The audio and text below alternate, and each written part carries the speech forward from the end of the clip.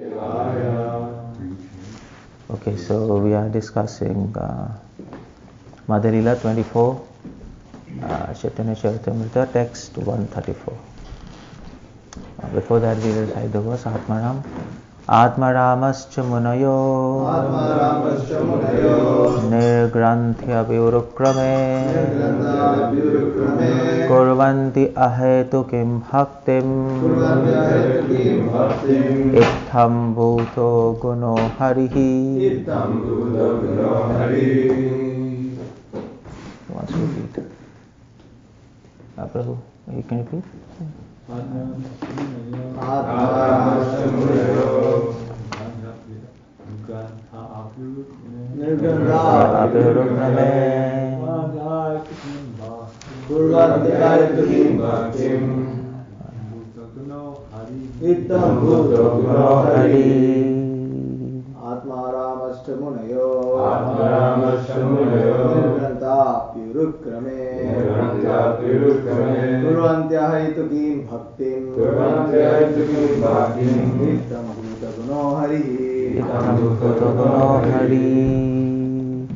Okay, I think I'll start.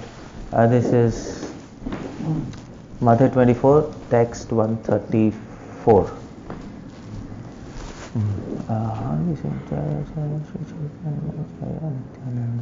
Bhakti bole prapt swarup divya deha paaye, Krishna guna Krishna hoya bhaje Krishna paaye. Krishna Consciousness, he says, Prabhupada translates, one who has attained his constitutional position by the strength of devotional service attains a transcendental body even in this lifetime.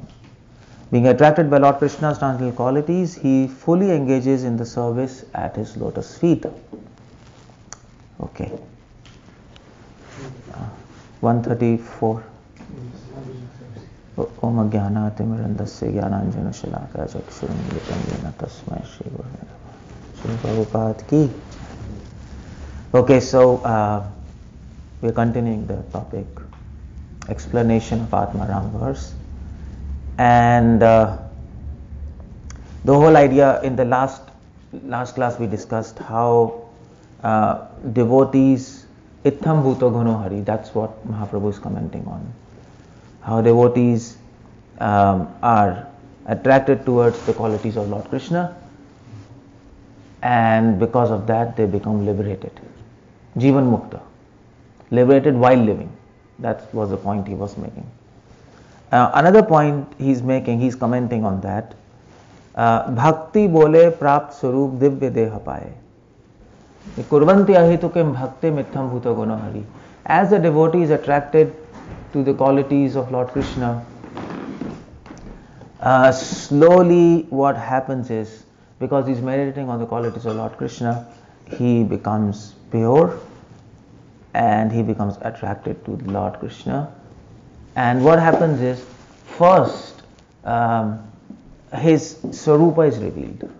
Actually, Bhaktivinoda Thakur writes a song. This is a very important verse because there's a point there. Bhaktivinoda Thakur has written a song in Sharanagati. There's a book Sharanagati. Many ISKCON songs are from Sharanagati.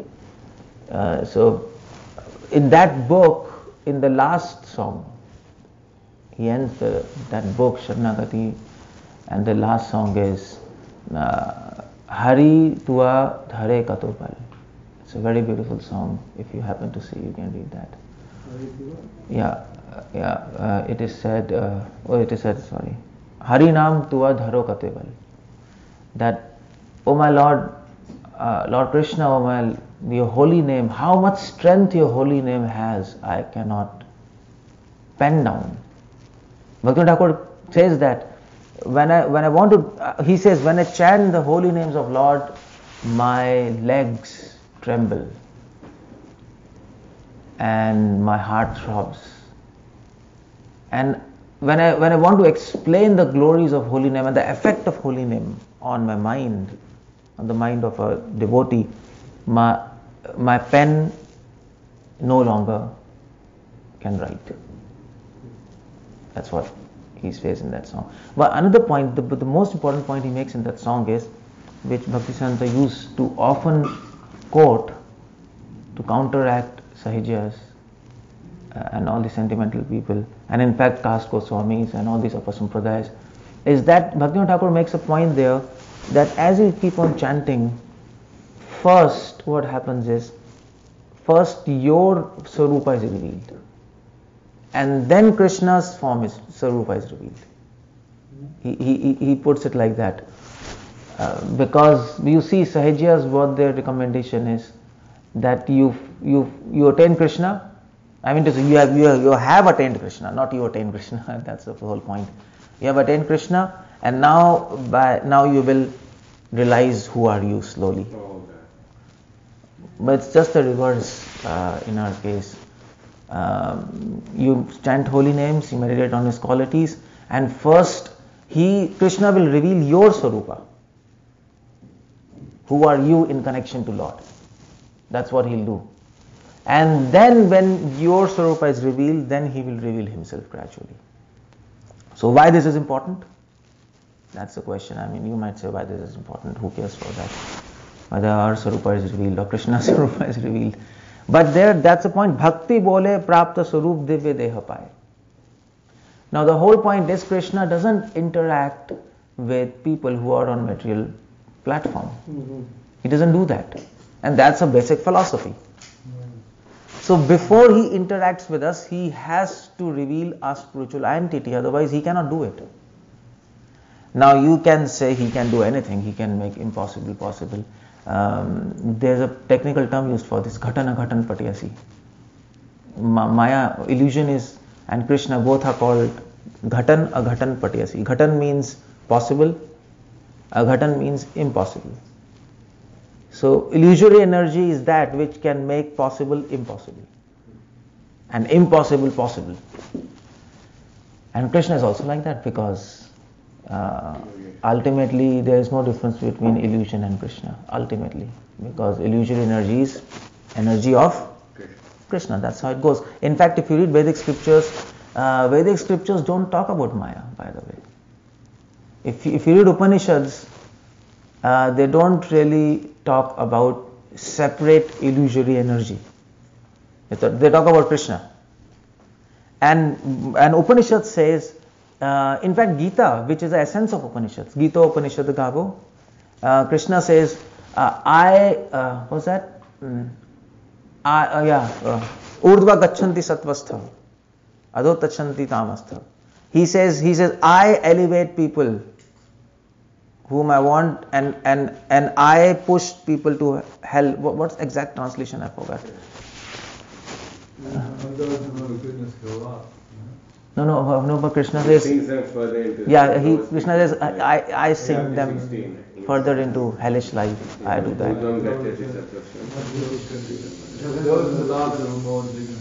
Yeah.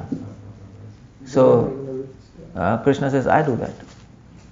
Now, through the agency of illusion, that's the whole point there. But Krishna is working. Krishna is in complete control. That's the whole point there. So this concept of illusion is Maya. This is mostly explicitly brought out in Puranas. In Vedas, it is understood. It is understood. You don't need to really tell separately, but because people can't really understand how God is working, so okay, here's illusory energy, and there's Krishna, and this and that. Otherwise, everything is under control. His control. So that's the whole point. He can do anything, but the point is he has his own laws, and he doesn't want to break his own laws. Just as a king makes laws and he himself follows. I mean to say, the king is the first person who follows laws perfectly, and rest of the people follow second after seeing him. That's how it goes. It's a big responsibility. In fact, it is said in scriptures, it is a king who makes the law strong. That's why, and that this verse, Yadyat acharati shreshtas tatta devata raghuno. What's the exact translation? Yeah, but was it translation in English? Whatever great men do, common men follow. Whatever great men do, common men follow. Yeah. So why great men should follow the law? To give strength to the law. Because if they follow, dharma becomes more strong. If they break the law, dharma becomes weak. So their following the law is a service to the law. That's how it goes. That's why they follow this dharma. So that's why Lord Ram, he was Maryada Purushottam. And in his whole pastime, what he did was, he accomplished one thing. He made dharma strong. That's what he did. He came to make dharma strong. And Krishna came to actually prove, to show that I am even stronger than dharma. That's how it goes. Krishna says, I can make dharma, I can break dharma, because I am God. He wanted to prove I am God. And that's the two pastimes there. So they appear to be contradictory, but they support each other. So that's the point he's making. Krishna wants us to achieve our own identity by our own efforts. He wants to see that. And he becomes happy in that. He helps, but the day we achieve our spiritual identity, that day he will start interacting with us. The day we are free of all kind of anarthas, almost, nashta prayashu vadreshu, he will start interacting with us. And when our Swarupa is revealed, that's it. So that's why it is said, Bhakti vale prapta swarup divya deha paye. So by the strength of devotion, as we become pure, our subtle body dissolves. And that Bhagavatam says. So what's that verse? Anybody tell? Oh yeah. When we do devotion, our subtle body dissolves. Kapaladev teaching. Canto 3. Yeah, there's a verse for that. It's just like one line too. So subtle body dissolves. So our mind and intelligence, it dissolves. And slowly spiritual mind and intelligence manifests. The mind and intelligence of spirit. And you get your own spiritual form. That is Sarup Siddhi, basically. Technically, this is called Sarup Siddhi. Prabhupada mentions that. You get your Sarupa. And what happens in that? Divya Deha Paye. You get a spiritual form. Now, okay, fine. Here's a question. Why does Krishna wants to give us a spiritual form? To associate with him. Okay, yeah. To associate with him. He is spirit, supreme spirit. To associate with him, we have to be acting on spirit. Otherwise, we can't associate him. We can't serve him properly. So he wants to give us this gift of spiritual body. In fact, it is said in spiritual body, from head to the tip of the toe, that is perfect. There is no tinge of sense gratification there. Absolutely no tinge. People who have got Sarup Siddhi, they don't think about themselves. They don't think about, you don't feel hunger, you don't feel thirst, you're beyond death, you're beyond fear, and now you can serve God, Krishna, 24 hours. You see the whole point. Okay, when does Krishna award us spiritual body? What's the point where he will give us spiritual body? What he wants to see? When we work beyond the capacity. Okay, you got that point. You got the point. That's enough. When you work beyond the capacity. But can you explain that more? When he sees that we're stretching a material body beyond what a material body can be stretched to serve. Okay, so then he says, okay, because you can't serve me with this material body. Okay, yeah. So philosophically you put it, I mean to say in a layman language, we say when you stretch beyond your capacity. But philosophically, if you want to put this, the point when our desires to serve Krishna exceeds much, much more than the capacity, than the amount of service you are doing. Your desire to serve Krishna is unlimited in comparison to the amount of service you are doing with using this present body. So when the desire exceeds the amount of service, at that point he sees, okay, my devotee, he wants to serve me in unlimited ways, but his material body is obstructing him.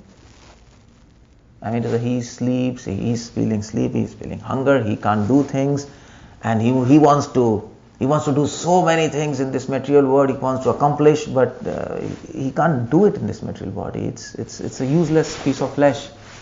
How can he accomplish his desires? I mean to say, this is like a bicycle, and you want to accomplish something where you want to fly in a plane, a spaceship. So you need a bicycle, and through this bicycle you have a desire to go to moon. It's not possible. You have to have a spaceship. So okay, here's a spaceship, your spiritual body, and now you can fulfill all your desires. So Krishna awards the spiritual body to fulfill our desires. That's the whole point there. That's the whole point. Because in his mind there is just one thought: I want to please my devotees. Just like in the mind of devotees, there is just a single thought: I want to please my dear master. That's all.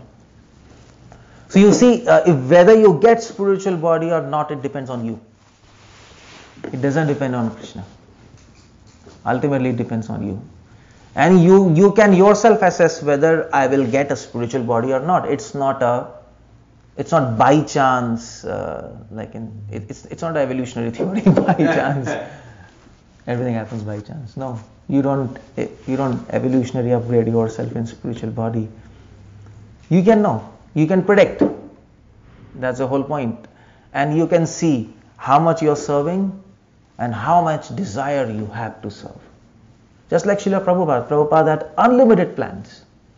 In fact, Srila Prabhupada said, I think in the end, the mid of 1970s, Prabhupada started speaking to his disciples, and you can read conversations, that I have many, many plans to serve Krishna. And disciples asked Prabhupada, what kind of plans? And Prabhupada says, one of the plan is Varnashram. He said, one of the plan is Varnashram. But Prabhupada says, I have many other plans, and I'll reveal it as the time goes. So, you see, that Prabhupada had many plans, and so Krishna says, okay, here is my devotee, and he had many plans, I award you spiritual body. And that's why Prabhupada did something which is superhuman, beyond superhuman. You have to be on spiritual platform, otherwise you can't do that. That was evidence. So that is why Srila Prabhupada says, do as I am doing, think as I am thinking, think big. Prabhupada said think big. And there is a practical understanding to that. Why you should think big? I mean to say, you can say, if I think big, but anyway I'm not going to accomplish it. You think so many dreams and this, you're a dreamer. Yeah. People can say like that. You're a dreamer, you're not a practical person.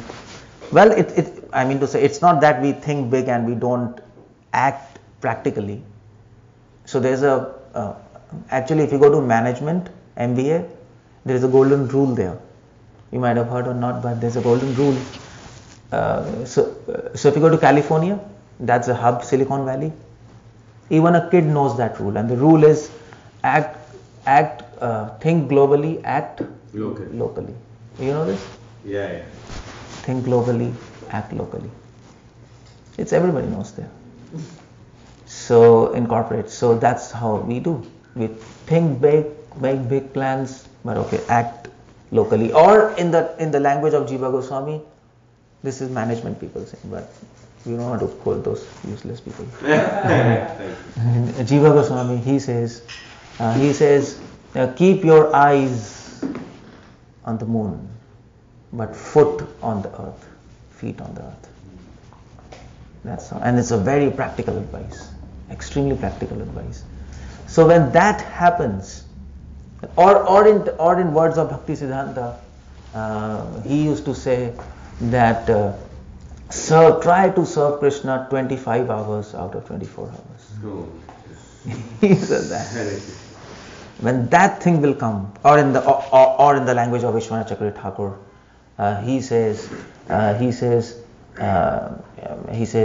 even 1 second, even 1 moment of sleep is a waste of time. Sure. How do you do that? Of course, we have to sleep, but the whole point is, the whole sentiment that it's a waste of time. Sleeping, eating, it's complete waste of time. We have to do what to live. But if you can go beyond it, that's the best.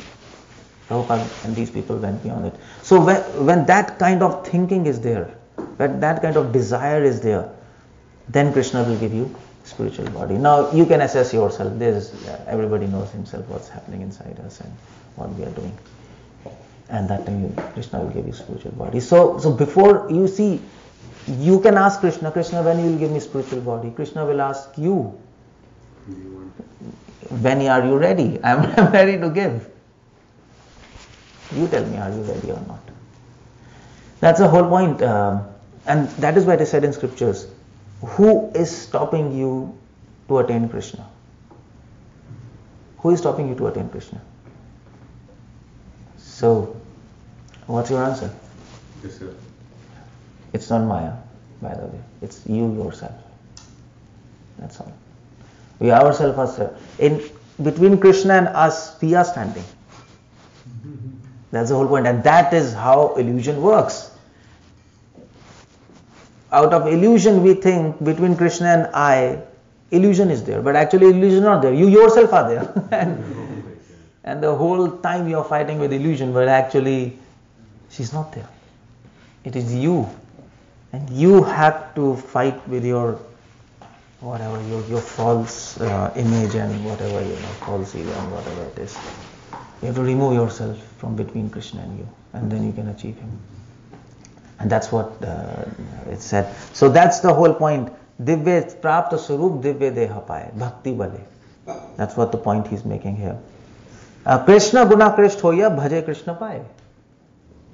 And when you are on spiritual platform, the more you are in spiritual platform, the more you will be attracted to the qualities of Krishna. That's a test. That's basically the test. You will lose attraction for material world and you will develop attraction for spiritual world. Now, okay, here's a question. If somebody can ask you, okay, you know what? What's the problem? I'm attracted to both. Krishna and spiritual world. Spiritual world and material world both. So what's the problem in that? I mean to say, take best of both worlds. That's the whole point. What's the problem in that statement? Because as long as you have material desires, Krishna won't deal with you instantly. So you can't really do that. It's the sadhus sort of try to do that, but you can't actually have an intimate relationship with Krishna and Maya. Okay, yeah, I accept your point. But my whole point is, I'm asking a different question here. Okay, Krishna can't interact, so...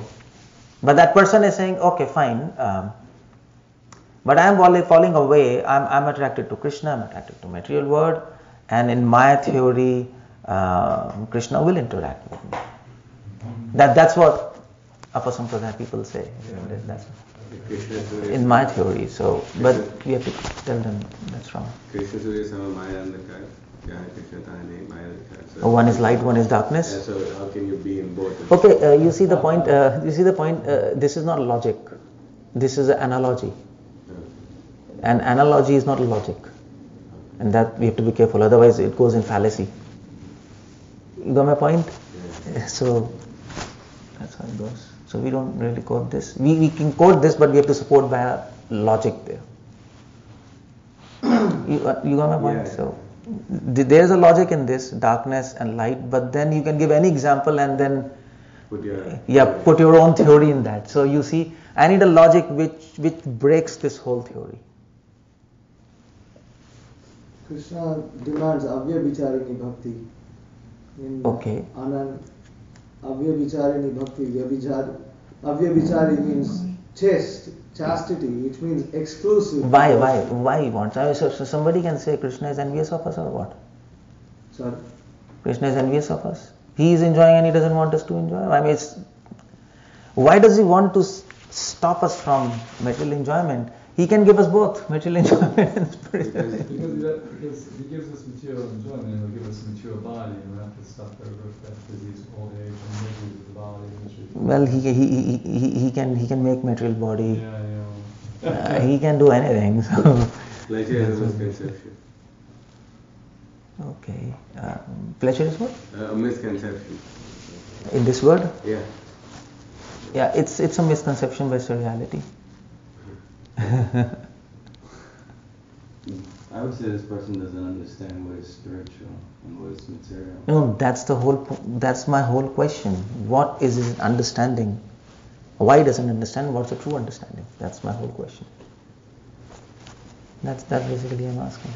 What is the understanding there? Why should we stop sense gratification? Okay, here's a question. Simple question. Why? There can be many reasons, but what is the most important reason related to this verse and the context of this class? So, that sense gratification is lust, but if you want prema, you have to have... No, why? That's my whole question, why? Why doesn't Krishna give you prema unless you stop sense gratification? What's the problem with sense gratification? If we do little bit, okay fine, I'm not going to Times Square Park and I'm not going to, Las Vegas and okay, little bit sense gratification, at least Krishna allow that. Krishna says no, 0%. Then you are coming to spiritual world. Now that's what he wants. Why? Even not little bit. He can't tolerate. Because it makes you forget Krishna. Okay, that can be said. Sahajiyas do sense gratification and they remember Krishna while doing sex. They are remembering Krishna. Oh, that's how they do. Yeah, sure. That's how they do. They are like that. But of course, they are not really remembering Krishna. They are imagining. Okay. Remembering Krishna means understanding his likes and dislikes. He is a person.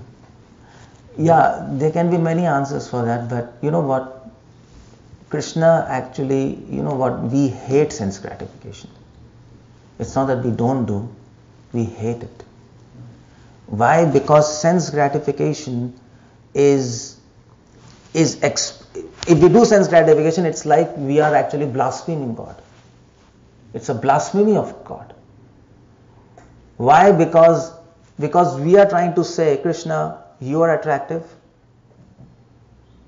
This was the point here. Attractive, your qualities are attractive, and material world qualities are also attractive. So you are putting material world at the same level of Krishna. You see, you are equating Krishna with material world. That's a big blasphemy. Natat samas avidekascha vidyate.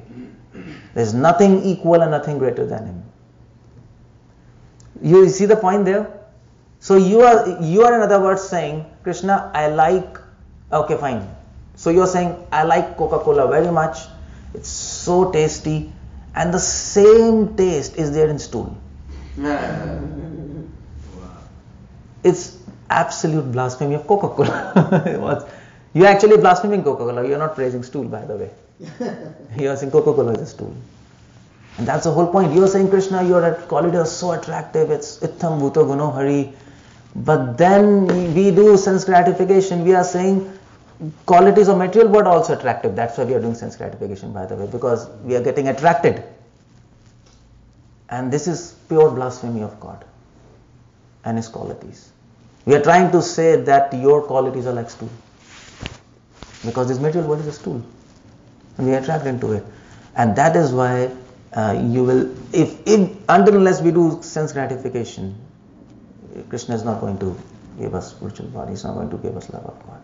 Because how can you do that? You are first blaspheming Him and then you're giving love of God. Both are contradictory, isn't it? You can't do that.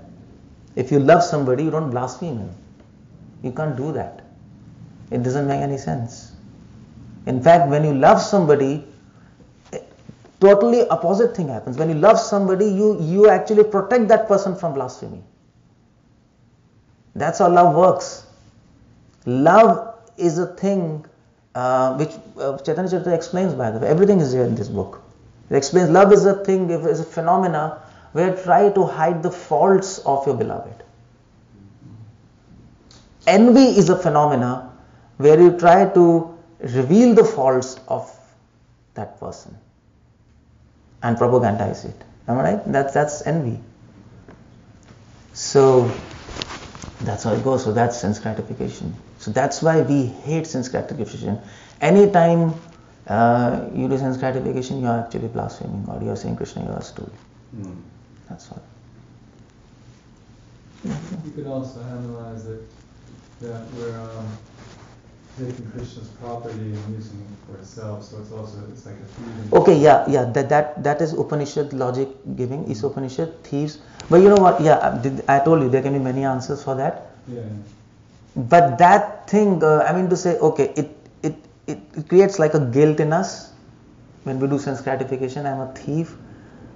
But of course, I mean, this is much powerful logic, and this is like you're blaspheming him. You're no longer a. Okay, okay, he's a big thief. I'm a small thief. Okay, let's.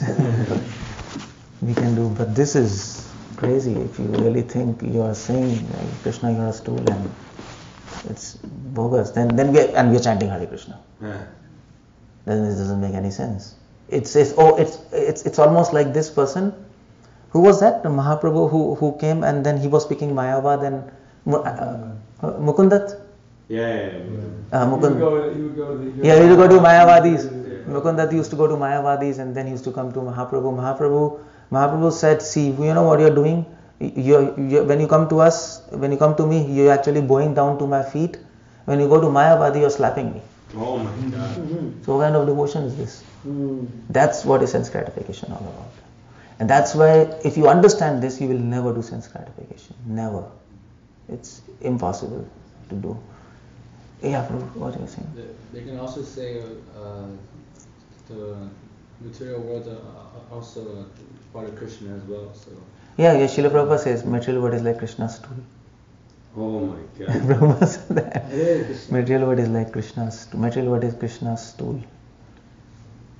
So we are not interested in stool of Krishna. That's what Prabhupada said. Who said that? Srila Prabhupada said. Who said that? Yeah, material world is Krishna's stool, because the same question they were asking, material world is also part of Krishna. So Prabhupada said, okay, material world is Krishna's stool. Yeah, it's there. Yeah, it's there in the conversations. If you read conversations, that's interesting. By the way, read conversations. It's very nice. So that's how it goes. Even Krishna is not interested in material world, by the way. And it's see, everything is reflection of spiritual world, am I right? Yes. So even here, are you interested in your stool? No. So then why Krishna should be interested in his stool? That's the whole point. It's the same thing. He's not interested. If a master is not interested, we are not interested. We are servants. That's it. The master whose property it is, he is not interested in this. He is disgusted with this. So we are his servants. We have to follow him. That's all. Because it is disgusting. That's how it goes. Okay, so actually Chaitanya Mahaprabhu said to Sanatana Goswami. He said that when he met him in Puri, he said Krishna's. Oh, sorry, not Puri. This Varanasi. He came. He left everything and he came to meet Mahaprabhu. He was released from jail and prison. He came to Mahaprabhu, and Mahaprabhu, as soon as he met him, he said, Krishna saved you from a stool pit of this material world. So this is nothing but stool, I mean to say. And that is why you see people who like matter, Krishna makes sure that they will have a body of matter, they will eat matter, they will shit matter, they will think of matter, they will be born of matter, and they will die in matter. Okay, you like matter, okay, fine. I'll give you matter to such an extent that you will actually become matter. And now you see what happens. That's what Krishna's style is. That's what his style is. If you want something, he'll give you completely.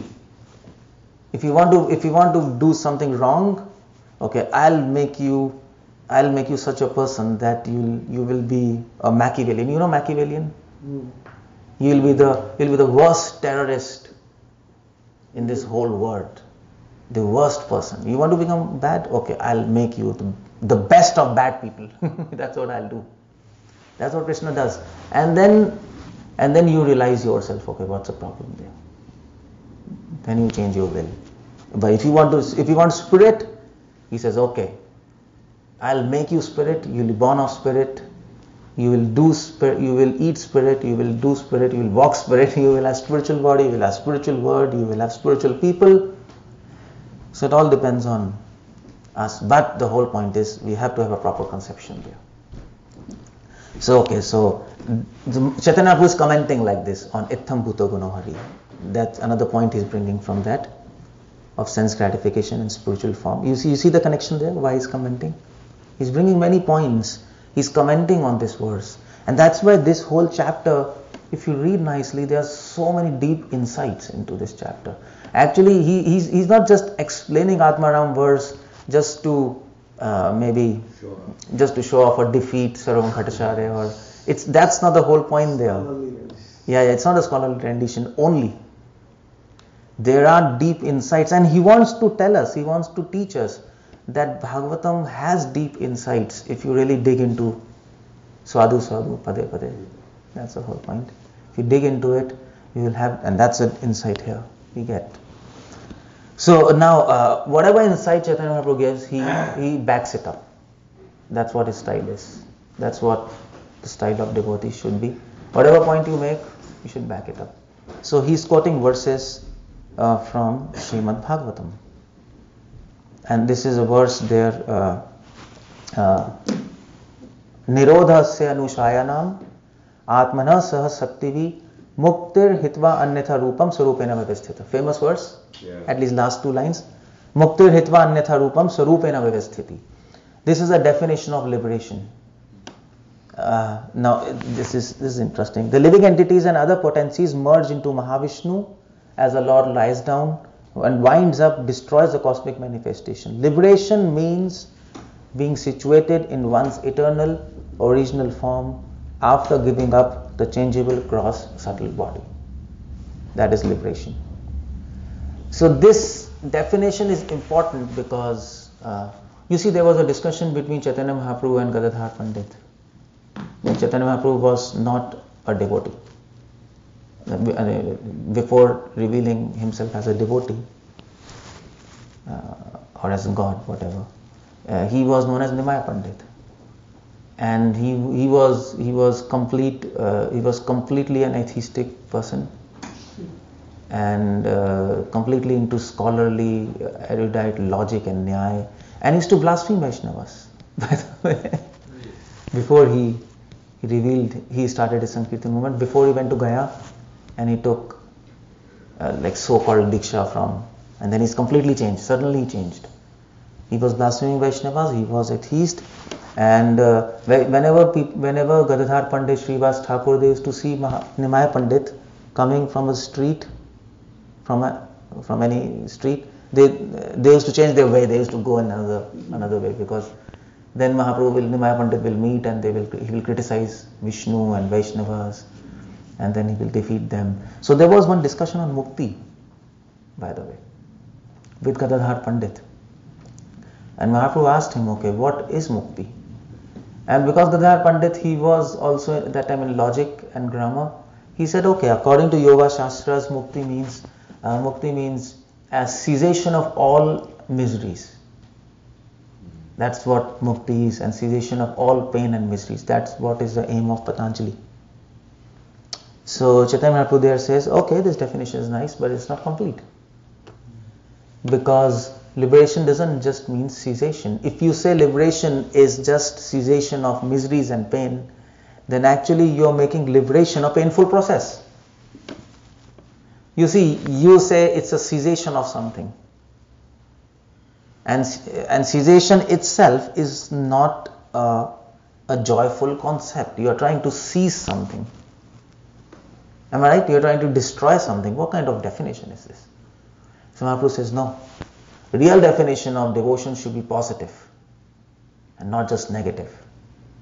And that is why this definition is important from Bhagavatam. They are both positive and negative. Muktir hitvan annatha rupam. Liberation means leaving. Hitva means, Prabhupada writes, giving up your illusory form, that is material form, and identification, and sarupena vyavasthita, and being established into your sarupa, your original form, that is spiritual identity. Now it becomes complete. Okay, here is a quiz. Where does Bhagavad Gita tell you this? And everything should come from Bhagavad Gita. No, both.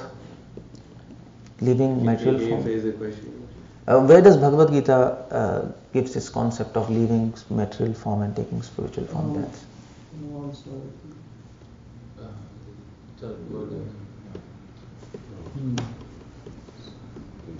Nice question. See, there's one thing. Whatever you think, it should come from Bhagavad Gita. Always. Because why I'm telling you this? Because when you preach, if you quote Bhagavad Gita, you win the game. That's all. Because everybody accepts Bhagavad Gita worldwide. Everybody. At least in Western world, if you say it's from Gita, people understand Gita. It's a book. They're their book.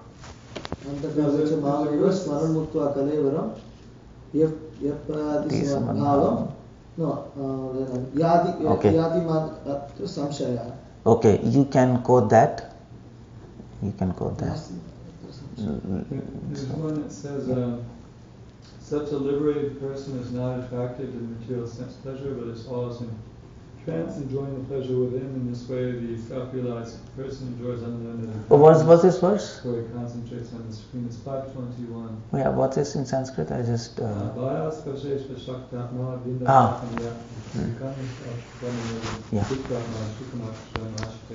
It talks about not being attracted to the material world and then enjoying unlimited pleasure. Okay, that verse can be there. Yeah, both verses. But I want an exact verse where it says, not about pleasure, not about time of death. It just simply says spirituality means to be situated in your own form and leaving this form. Now, is there any this exact to the point definition? Because when you talk in material world, when you define spirituality, all these people think of spirituality as abstract and nonsense and these yoga clubs, and when you talk to them, you have to define, okay, this is a book, Bhagavad Gita, it's a universal book and it talks in a very logical way, and here's a definition. And Krishna says that, by the way. Okay, I'll tell you. I forgot the number, but I can tell you. I'll tell you. Okay, yeah. So the verse, the line is Swabhav Adhyatma Uchyate. Swabhav Adhyatma Uchyate. Can you just can you just find it in the folio? Swabhav Adhyatma Uchyate. It's a beautiful small statement, very deep, quoted by all acharyas. How do you spell that first word? Swabhav. I got it. 8.3. Yeah. Aksharam Brahma Paramam Swabhavam Adhyatma Uchyate Bhuta Bhavo Bhavat Karo Visarga Karma Samgita. Samgita. It's Swabhav with a V. Yeah.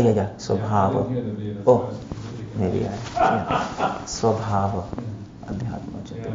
What's so this was it 8.3? Okay. So here this line Swabhava Adhyatma Uchyate, the comment is so what does Prabhupada write there in the meaning? The Supreme Personality of Godhead said the indestructible transcendental living entity is called Brahman, and his eternal nature is called Adhyatma, the self. Yeah, there. Action pertaining to the development of the so that's it. Yeah. Prabhupada writes, the eternal nature of living entity is called Adhyatma. That's how you define spirituality. Spirituality is trying to help you attain your original spiritual form. Swabhava Adhyatma Uchyate.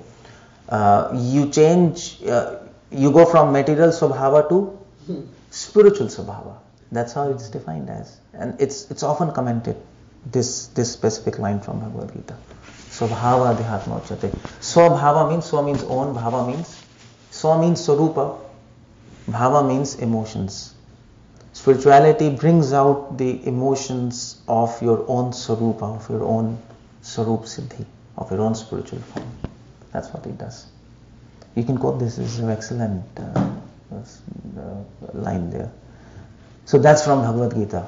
It's the same what Mahaprabhu is talking here. Okay, so that's one point Chaitanya Mahaprabhu is making. Now he goes to another point. He says, okay, let me just. Krishna Bhairmukh Doshe Maya Hoite Bhai Krishnonmukh Bhakti Hoite Maya Mukta Hoy. So Krishna's Kaviraj says, Krishna Bhairmukh Doshe Maya Hoite Bhai. Oh, this is a verse. Okay, fine. I'll ask you. Okay, so he's making a point there. when a person doesn't get attracted towards Krishna, what happens? And when he gets attracted to Krishna, then what happens? Now he is trying to compare that. So, Krishna Bahirmukh doshe, okay. This word, he says, when you have a fault, and the fault is Bahirmukh. Bahirmukh means, Bahir means external, and Mukh means you are seeing, not within yourself, but or not maybe towards the service of God, not towards God, but other things which are actually in material world. That's how it goes. You're not looking within self, you are looking outside. Bahirmukh, Bahir means outside. You're looking outside the window. That's the whole point. You're not looking at the real stuff. So that's Bahirmukh. This term Bahirmukh is used technically many times to actually give a meaning that that you are living an external life, living a superficial life. You are involved in externalities. That's how it goes, not the real stuff. Vedayam vastavam atra vastu shivadam. You are not dealing with vastavam. So people who are Bahirmukh, this dosh, is fault is there, who look everything disconnected from Krishna. That's basically Bahirmukh. What happens is, okay, here's a verse. Okay, from where is there any verse in Upanishads where it says about this concept of Bahirmukh? Verse from Prabhupada quotes that. Oh, it's a famous. Dvasopurna sayujya sakhaya samanametam. Yeah, two birds sitting on a tree. You know this? No. Dvasopurna sayujya sakhaya samanametat drikshe vasanti. Hare Krishna. Yes, pronouncing the same verse.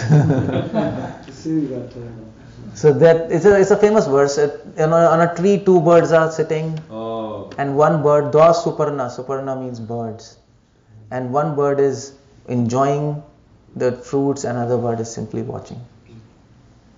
And that's a concept of Bahirmukh from Upanishads. He's not looking towards the other bird. That's a concept. Shankara used to quote this verse. This verse was a pet of Shankara's. He used to like this verse a lot. It is from which Upanishad? Prabhupada quotes that. It is from Mundaka and also Shvetashatra. Yeah, both of them. It comes from both. So when you are in that habit of not looking towards Krishna but looking towards this material world, and this fault is there, and what happens? Maya hoite bhai. Then you develop fear. Now that's interesting. One becomes conditioned and fearful due to influence of Maya. Now, can you remember of a verse from Srimad Bhagavatam for this? Yeah. Bhayam dvitiya viniveshita syat ishadapatasya viparyo smriti tanmayati buddha pachetam bhakti kaisham gurudevatatma. This is said by, I think this is 11th canto, and it is said by one of the Navigandar there. So when you're seeing everything disconnected from Krishna, you become fearful. That's the whole point there. And it is okay. Why it's like that? When we are disconnected from Krishna, we become fearful. Why it's like that? Why? Somebody can say, I don't know. You become fearful. Why is it like that? Because the living entity is small and Maya is big and we have overcome. Okay, can you give a very practical some example? Some practical thing. That's okay. But then you have to explain what is Maya and this and that. That's the whole point. Yeah, I got a point. If the child leaves, the father is stuck outside somewhere. It's fearful. It becomes fearful, yeah. Okay, you see, I'll give you example here. Suppose now you are staying here, all of you. Yes. And suppose there is a legal case on you, on NYC Harinam Center, and you're trapped in a legal case. So you will have a lot of fear, am I right? You'll be completely, at least managers will be completely panicked. People who are not managers, they'll okay, fine, doesn't matter if it crashes, we'll go to some other place, no problem. But people at least who are managing, they'll be panicked out. What's happening? There's a legal case and this and that. Now you have a lot of fear. Now suppose then you have a lot of fear, and suppose out of blue one phone call comes, and who is calling? Trump. And Trump says, you know what? I was looking on the web, and you people are good, and I'm with you, and no problems. Whatever happens, I'm with you. Your fear instantly vanishes. Am I right? Instantly it vanishes. Everything is same. Still legal case is there, still you are in the same place, everything is same. Just a phone call from Trump, I am with you, it finishes your fear. That's what is Krishna consciousness. If you think Krishna is there with me, everything will be the same. It doesn't change, but you will not be fearful. That's how it goes. And that was the difference between Srila Prabhupada and Jew temple, Giriraj Maharaj and all these people. They were so fearful. Mr. Nair and this and that, and Prabhupada came to Juhu. Prabhupada says, I'm coming, no problem. Prabhupada came and he didn't do anything. He didn't do anything. He just said to Giriraj Maharaj, and they were sitting, and he said, there's a conversation. He said, you see, so many demons came and Krishna killed them. Wow. And he says, we have faith in Krishna. Nothing will happen to us. And Giriraj Maharaj again, okay, no problem. Everything finished. It was just a statement. That's all. It doesn't. That's the whole point. It comes down to faith that Krishna is there with me, and you are no longer fearful. That's all. That's how. So that's the whole thing. There are people who have faith and conviction. Their fear immediately goes. It just vanishes. And that's why Prabhupada had that faith and conviction. Prabhupada used to inspire people like that. That's why it says, Krishna bhairmok doshe maya hoite bhai. Now, is there any verse from Bhagavad Gita which says people who are not Krishna conscious, who are not connected to Krishna, they are full of fear? From Bhagavatam we get bhayam dvitya vinavishitasyat. Any verse from Bhagavad Gita? You see the point. I like Bhagavad Gita a lot. That's why I come back to Bhagavad Gita. Bhagavad Gita, people discuss less from. There's one verse that there's that one. Chitta Sarvayogani Prasad Okay. Yeah, which says that you cross over all obstacles and feel like by grace. If, however, you don't listen to me, you'll be lost. So that's sort of. But is there any direct statement there? That's what I want there. Oh, actually, today morning we were reading that. Prabhu was reading. From where he was reading that purport? It was from Bhagavatam. Anyway, so at the last line it says, about Bhagavad Gita. Today he said, Prabhupada says one who propagates Bhagavad Gita in the entire world, he's very dear to me. One who preaches about. There was a statement. Yeah. There was a statement there. A letter. Okay, I'll take that. Okay, fine. So what's that? Where Krishna says, these people who are not connected to me, they're full of fear. Always full of fear. They'll never come out of it. Oh, how about that verse that goes, let's see, 66. Nasti buddhi arvitasya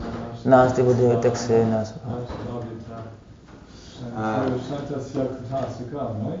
That really says that. That, yeah.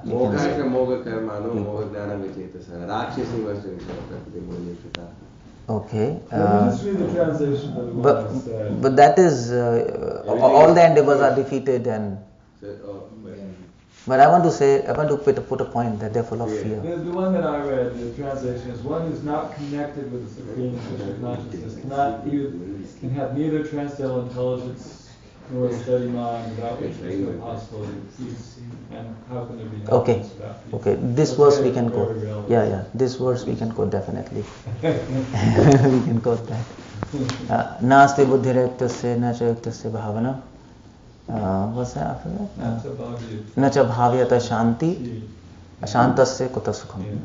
That we can quote. One is not connected to Krishna, He can never have peace. If there's no peace, how can there be any happiness? What's this verse? 6. What's that number? That's 266. 266. Okay. This verse is good. There's another verse that Chintam apariyamayam pralantam upashritaha. 16th chapter. Divine Demonia. Krishna says, these people who are not connected to me, Chintam aparimayam. Aparimayam means immeasurable. Prabhupada translates immeasurable. They are in immeasurable anxieties. And Krishna is really on their case. And Krishna says, how long the anxieties will go? Pralyantam. Oh my God. Till pralay they will be full of fear and anxieties. Krishna just is on the case. Pralantam upashrita. Why? Because they have taken shelter of this material world and they are not connected to me, they are not taking shelter of me. That's the line quoted. Chintam aparimayam pralantam upashrita. And 1611. Yeah, 1611. Yeah, that's a very nice line. So that's the evidence from Bhagavad Gita we can quote. I mean to say, these people, Krishna says they have no hope. That's Krishna's conclusion. Even in their dreams, Krishna says in 11th canto to Uddhav, even in their dreams, these materialists, they cannot imagine what kind of happiness devotees experience. Oh my God. Even in their dreams, they cannot imagine. That's Krishna's conclusion. Krishna also says to Uddhav that these people who are not my devotees, they are like crying for help in the forest fire. Oh. Who listens to them? Nobody cares for them. That's what he says. Nobody will help them. So that's the whole point. Krishna bahirmukh doshe maya hoite bhai. The first, and that's the whole point. If you become disconnected to Krishna, the first symptom is fear. And if you become connected to Krishna, the first symptom is fearlessness. And where does Bhagavad Gita say that? That's the first of the divine qualities. First of the divine qualities. Abhyam sattva samshuddhir. The first divine quality is fearlessness. That's the first symptom. And from that fearlessness is born all other qualities. The base of all, even goodness in this material world is fear. Whatever good you see in this material world, it is born of fear. That's all. And whatever, and the logic is what is the cause, that is the effect. So what is born of fear, that shall end in fear.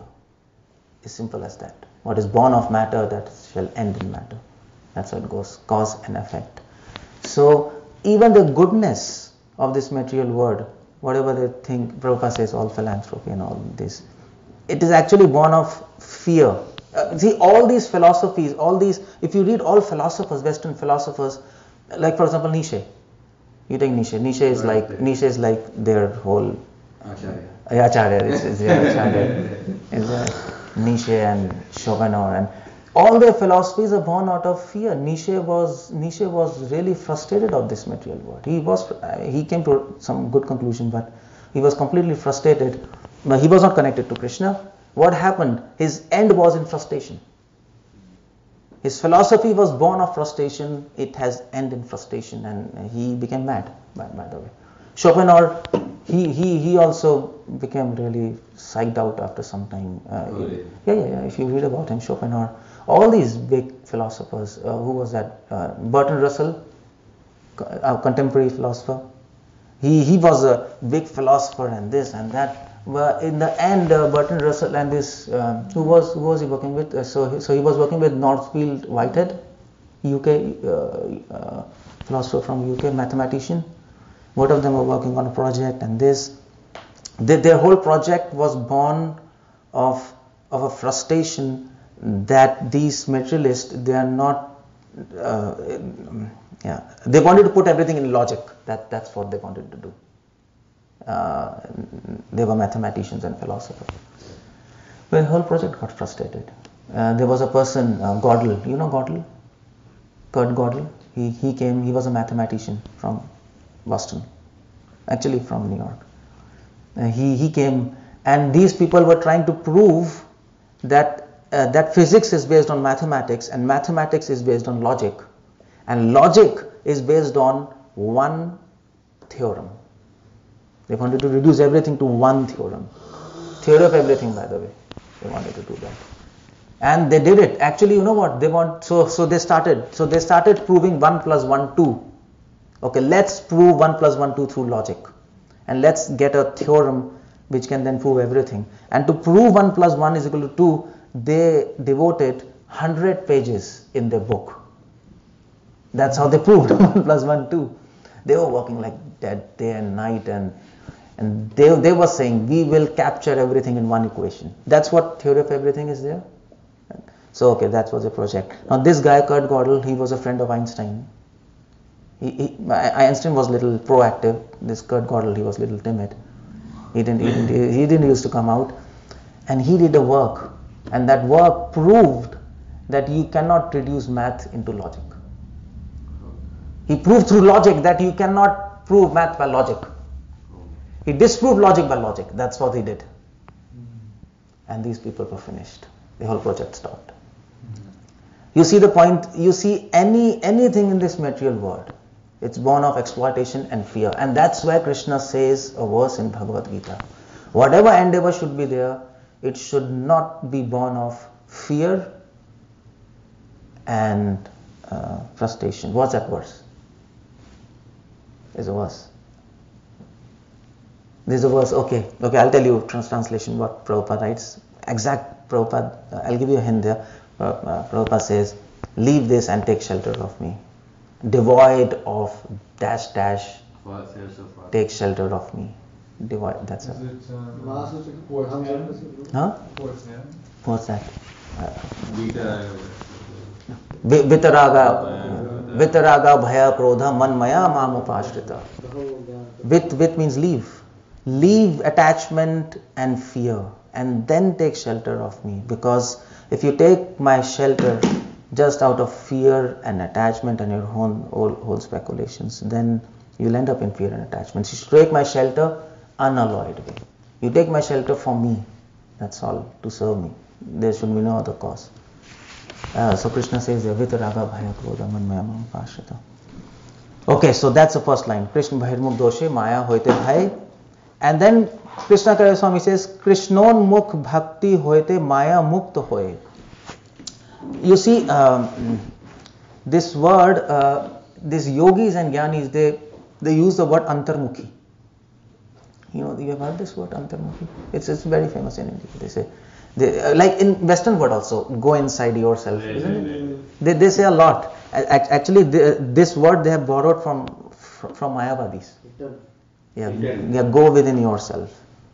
You can say that. There's a sense to that, but then I mean to say, it's very abstract. What is this? Go within yourself. Where should I go? You can tell that.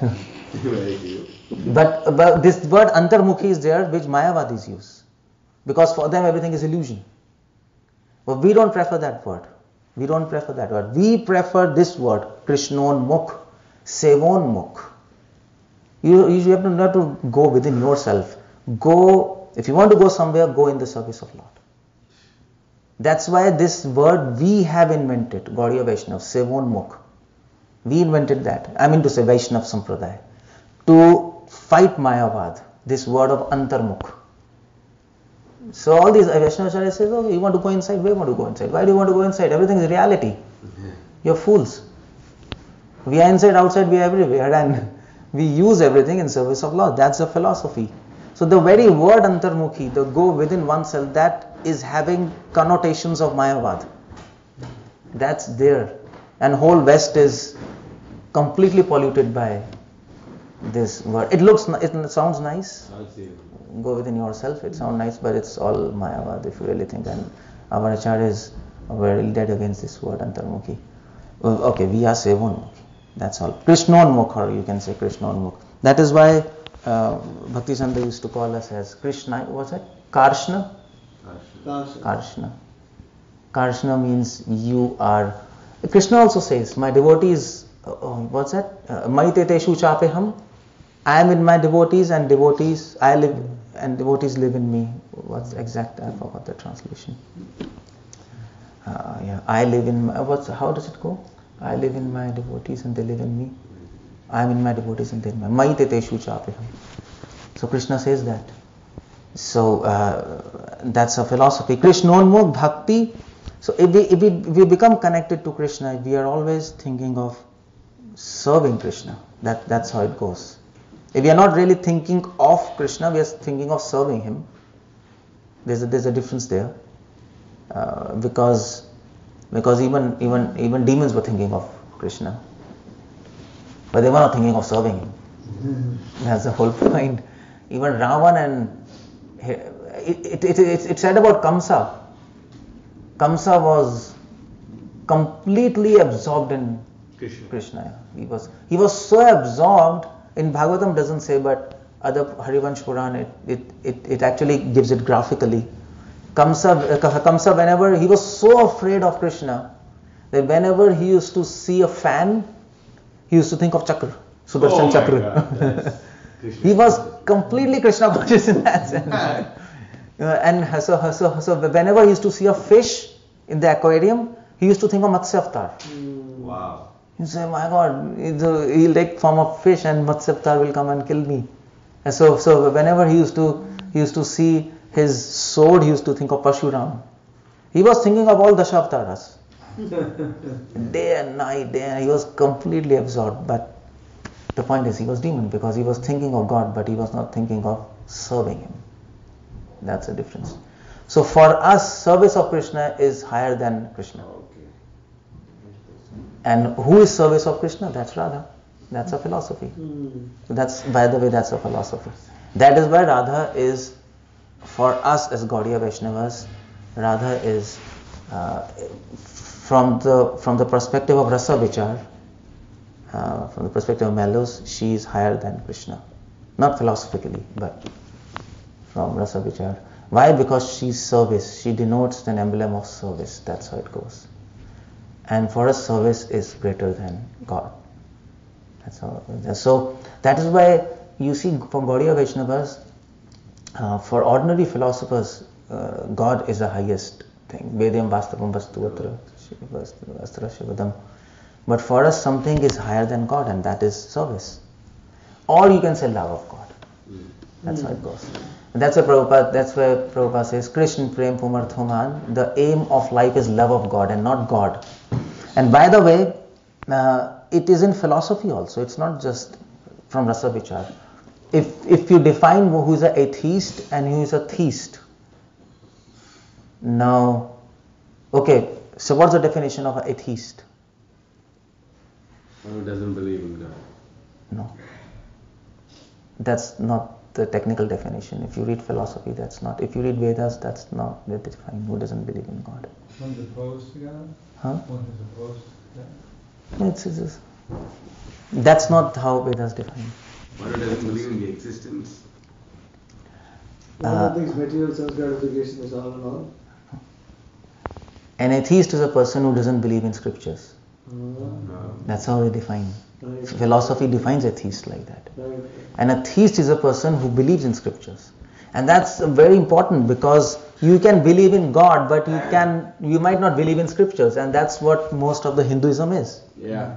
Okay, God is there, but they have no idea of scriptures. So in one sense, they have an atheistic tendency. You can't call them, you can't really call them atheist also, because at least they are coming to temple. But they are not theist in a strict sense. They have an atheistic tendency there. So, and that's why Chaitanya Mahaprabhu defines Shraddha. Chaitanya Mahaprabhu does that, by the way. What is faith? Shraddha Shabde Vishwas Kahe Sudrida Nischay. Faith is Vishwas. In what? In scriptures. Shraddha Shabde. Shabde means scriptures, by the way. Shabde Parecha Nishnatam Brahmani Upashamashrayam. Bhagavatam says that. Shabde Shabd, the words of Vedas. Shraddha means to have faith in scriptures. That's all, faith like that. So that's how we define a atheist and atheist. By the way, if you go to South India, if you go to Madhva Sampradaya or maybe Sri Vaishnavas, and they will ask you, are you a theist or atheist? And if you say, I'm a theist, they will ask you, have you read Bhagavad Gita? And if you say no, have you read scriptures? No. Then they'll give you a laddu and okay, goodbye. daily laddu. I don't want to discuss with you. You even don't know this basic, You're a theist or anything. You don't know scripture, so I talk to you. Yeah. And then there's people who accept the existence of God and accept the existence of scriptures, but don't actually follow the scriptures. So yeah, that's a different thing. Yeah. So Prabhupada in one purport in the Gita, says those people are non-active. Oh my God! Yeah, that's yeah, because if you're saying the scripture is God's word, but you don't give a damn about following it, then I think then we can say they have a demoniac mentality type. Yeah. So they're not like strictly in the bracket of demons. Yeah, they have that. That's. So why it is said you believe in scriptures is actually, a theist is a person who believes in scriptures. Why? Because scriptures will tell you the way to love God. That's the whole point there. Just to believe in God doesn't make you a theist, because you don't know how to love Him. You don't know the process. And the process is given in scriptures. And that is why it is said to have faith in scriptures makes you a theist. Otherwise you are not theist, because you don't know the process. What do you do with vastu? What do you do with a vastu if you don't know Vedayam? You don't know how to do Atra Shivadam. So that's the whole point. Krishna Onmukh Bhakti Hoite. So when you become Krishna Onmukh, when you become connected to Krishna in His service, then Maya Mukta Hoye, then you become free of illusion. That's what Mahaprabhu is commenting this. Now the whole point is, when we start serving Krishna, Maya will leave you. That's all. Why she will leave you? Because she is servant of God. That's all.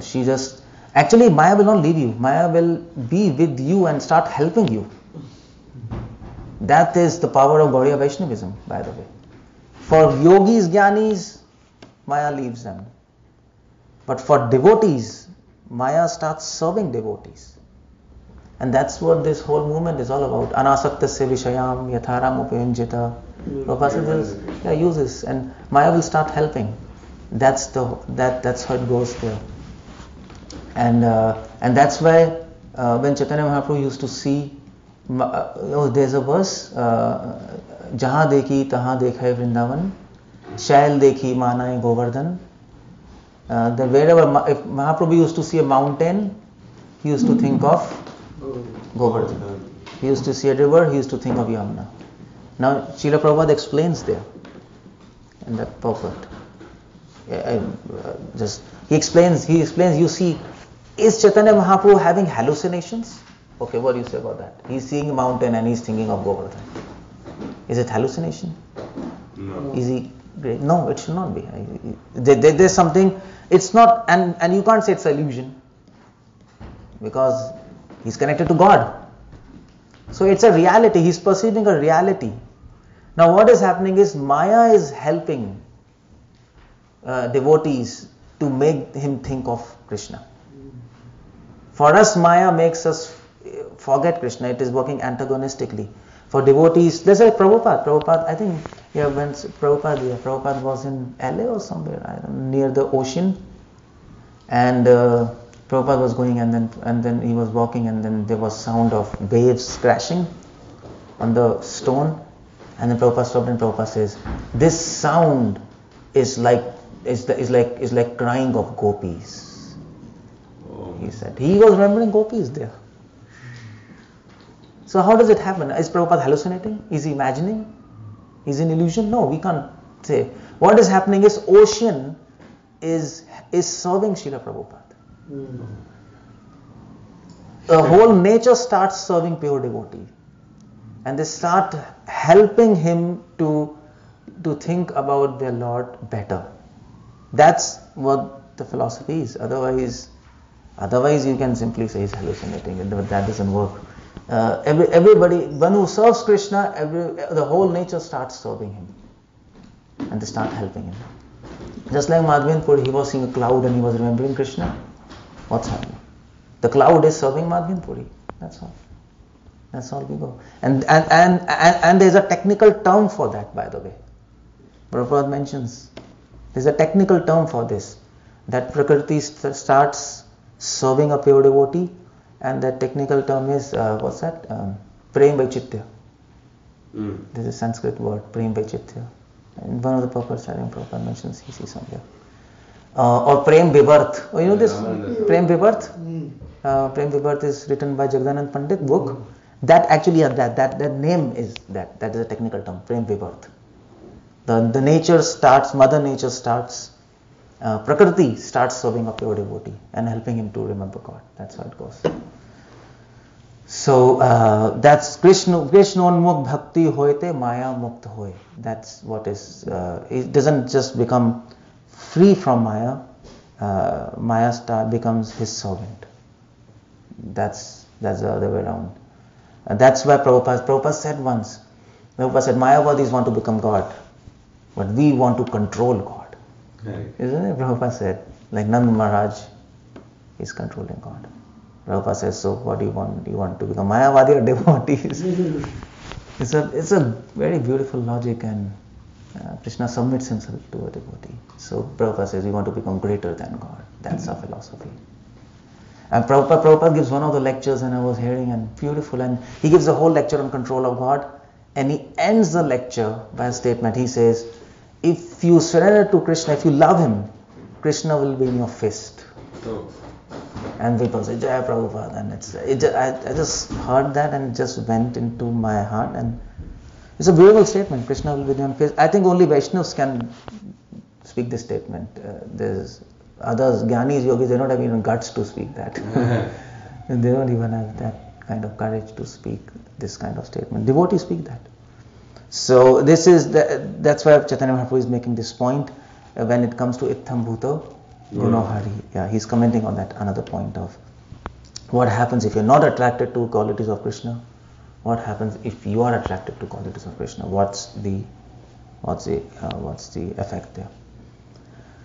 And then he quotes from Bhagavad Gita. From Bhagavatam it's Bhayam Dvitya Vineshita Swat 11.2.37. From Bhagavad Gita it is Devi Hai Shogunamai Mama Maya Duratya Mahame Prapadyante Maya Amitam Tarantite 7.14. Krishna himself says to cross illusion is almost impossible. Mama Maya Duratya, it is his conclusion, and if it is his conclusion, it should be impossible without his help. It's very difficult. So that's the whole point he's making. I think tomorrow we'll continue with that. It's all in 9 o'clock. It's 9. Okay, anybody has any comments? Prabhu, you want to? I think one of the most poignant examples of material energy helping a devotee is given in the Hamsagriya prayers. Oh, okay. Text 27 and 28, which are big. It's basically this chapter? Chapter 4. 4, okay. Just from the actual Hamsagriya, I'll just read this selection, this particular part.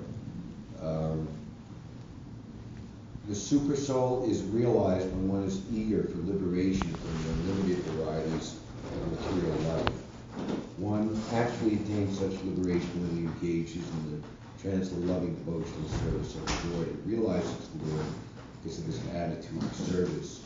So Prabhupada writes a pretty substantial purport here, and he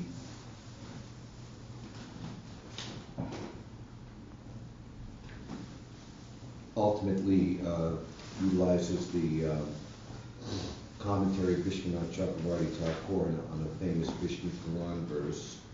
He begins midway through by saying, a pure devotee by devotional service is able to see the Lord despite many material impediments, which are all various energies of the Supreme Personality of Godhead. Easily making his way through these impediments, a devotee comes directly in contact with the Lord. After all, the material impediments described in these verses are but various energies of the Lord. And then Prabhupada directs us to Shastakam 5, the proper attitude, i.e. Nanditani please pick me up from this ocean of death and reinstate me. Being pleased with the devotee, the Lord turns all his material impediments into spiritual service. Srila Vishwanath Chakravarti quotes, Vishnu Purana, Ladini, Sandini, Samvid, Vai, Eka, can't see very well, Sarva Samstito, Lada Tapakari, this is the term that Prabhupada will explain, Mishra, Tvai no Guna Varjate. In the material world, the spiritual energy of the Lord is manifested as Tapakari, which means causing miseries. Everyone hankers for happiness, but although happiness is originally comes from this pleasure potency of the Lord in the material world, because of material activities, the pleasure potency of the Lord becomes a source of miseries.